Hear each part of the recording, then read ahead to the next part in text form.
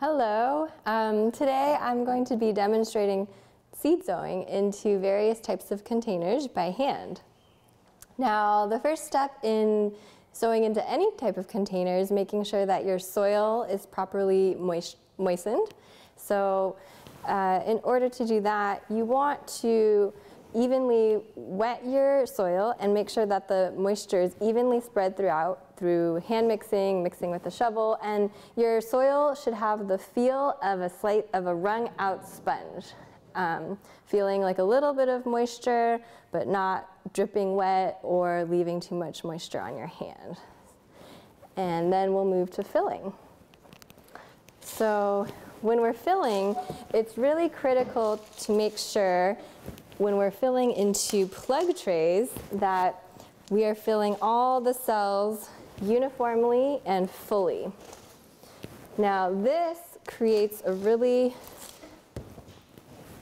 important step because without making sure that the cells are uniformly filled, once the trays are watered and the soil starts to settle, we'll have variation that will lead to differences in seedling health, moisture retention, etc.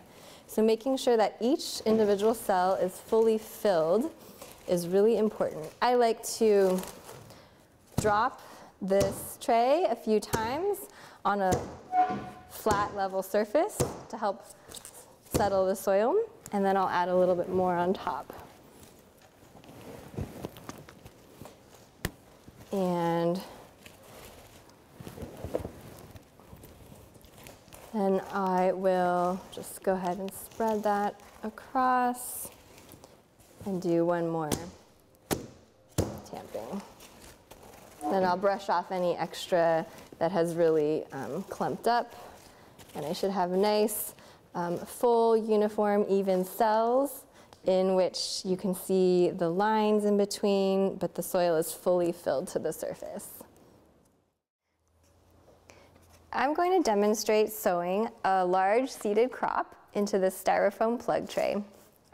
When we're thinking about technique, the first thing we want to think about is what is the size of our seed and how deep do we want to sow it, and what's the best way to make that happen. So with these are a large seeded summer squash, a zucchini. I'm going to sow by hand and dibble by hand.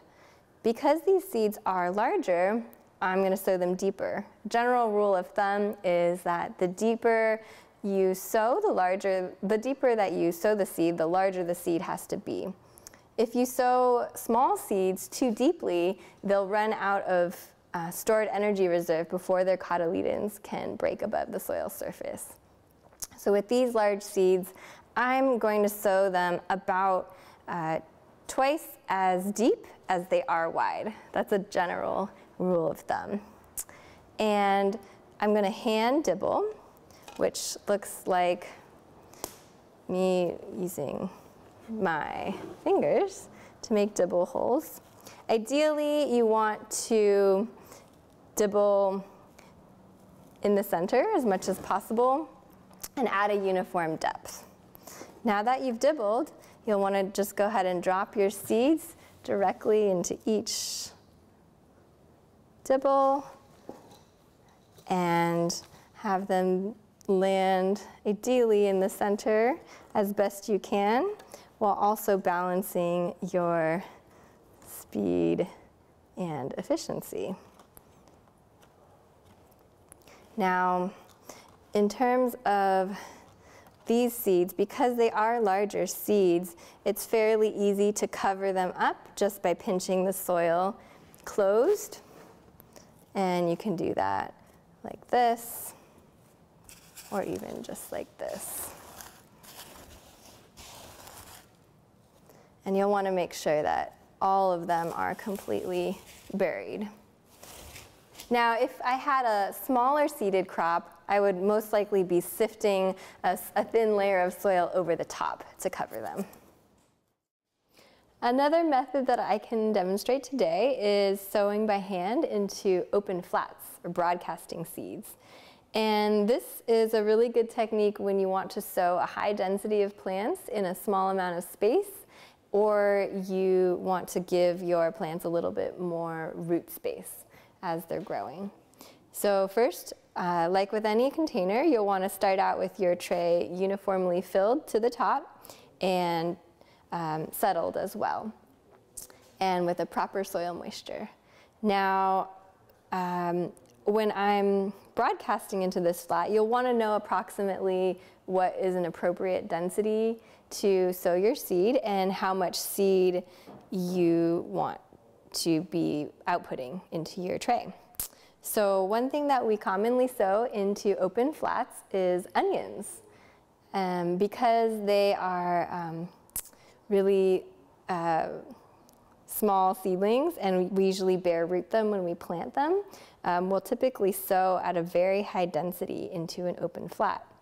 So a technique for that is knowing the amount of seeds that we'll want to sow per flat.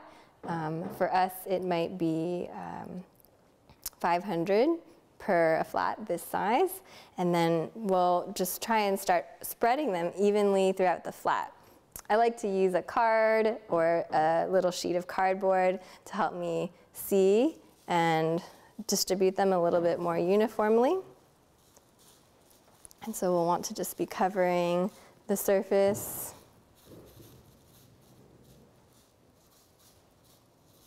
as best we can. Okay. Once you've broadcasted your seed, then we'll go ahead and cover it up. I like to use a fine screen to sift a layer of soil over the top.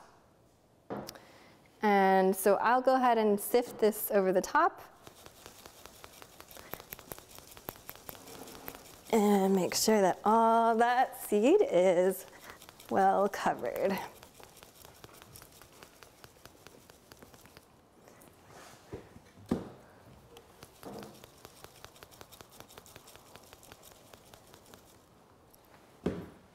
I like to give it a gentle pat down for good seed to soil contact, and then we'll go ahead and label that and water it in. And that's how you can broadcast really easily into open flats. So another technique of sowing by hand that I'll demonstrate is sowing at a high density in a flat, but rather than broadcasting, we're actually going to make very dense rows. We use this technique for things like eggplant, pepper, tomato, things that will be pricked out or potted up into another container pretty shortly after germinating. Once these seedlings have a branching root system and express their first true leaves, we'll move them up into another container. But for now, we're going to sow at extremely high density so that the space that we have to manage is less and we can be much more efficient about our watering and space usage. So the way that I've set this up is that I'll be able to fit 13 rows of peppers in this wooden flat, which is quite a high density. Each row will have about 30 seeds. We sow about 30 seeds with the expectation of getting 25 viable plants per row.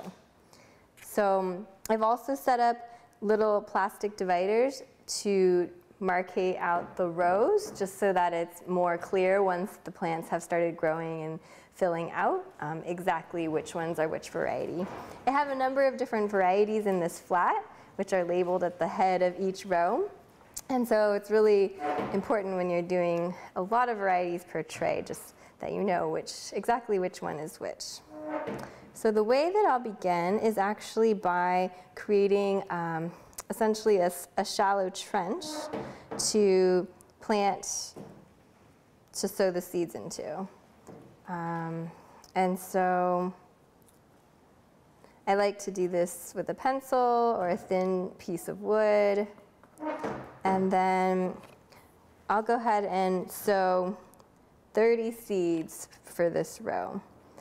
This is a jalapeno, And so one way that I like to do it is to put my seeds into a card so that I can push them out one by one with a pencil. This is a efficient technique for me because I can see them and I can control the way that they're coming out.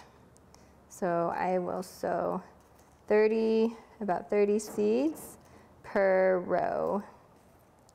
And they're not going to be too deep, but we do want to make sure they have enough soil to be fully covered over them. Once you've sown, you've laid down all your seeds in a row. I like to see the entire flat and then be able to see everything in the flat. You can go ahead and close up your trench, and an easy way to do that is just gently with your fingers, just pinching the sides together, and we want to make sure everything is fully covered. Okay.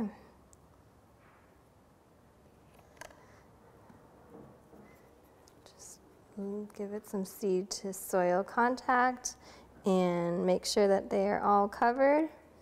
And then we'll go ahead and water this in and situate it on some heat mats so that we'll have good germination. Building on some of what we've looked at already in terms of seed sowing and filling containers, I wanted to go a little bit more into the idea of dibbling. Dibbling is simply creating a space in the cell or in your tray for your seeds to land so that then they can be covered thereafter. In many instances, folks would simply use their fingers and make little depressions in the soil to the appropriate depth depending upon the seed that you're sowing. Another way to go about it is to make yourself something that looks like this. This is what I would call a Dibbler board, and it's basically just a sheet of plywood, a series of dowels that were glued into this Dibbler board, and all I did was take a brand new tray, one of the trays that we're going to use, and lay out the exact pattern of that tray on the Dibbler board, and then with a drill press drilled small holes for each of these little dowels to go in, and then glued them in place. And what you get with this is the ability to dibble many trays at once fairly quickly. So I set it on my tray, I line it up, I give a slight press, and then I have a entirely evenly dibbled tray, and I can do one, and then I can move right over, do a second, and then so forth, as many trays as you need to. And you know, one of the ways that we really think about efficiency is trying to consolidate your steps. So in this instance, I've got 8 or 10 trays to dibble. I'm going to do them all at once so that I can be done with the dibble board, and I can move on to the next step in the process. So pretty simple, pretty straightforward. This one happens to be for our 242 trays. We also do a little bit larger cell tray. So this one is a 162 with a hole pattern and dibble pegs drilled and placed to fit the 162 trays. So whatever tray type you're using, if you're going to sow multiple trays of things, taking the time to build something like this can save you tremendous amount of time as you work down the road to actually sow lots and lots of containers.